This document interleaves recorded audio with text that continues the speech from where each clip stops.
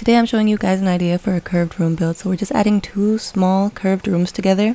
Then we're going to add the windows, wallpaper, and flooring of our choice. To get the most out of this room, I ended up adding a bed, a desk with a computer and a TV, along with a wardrobe and a chair. Since it is a small room, I wanted it to be as efficient as possible, which is why I added so many things to it. And just for character, I did add some things to the walls because I didn't want them to be bare. I added plants and I also added some luggage just to give it a more lived in feel.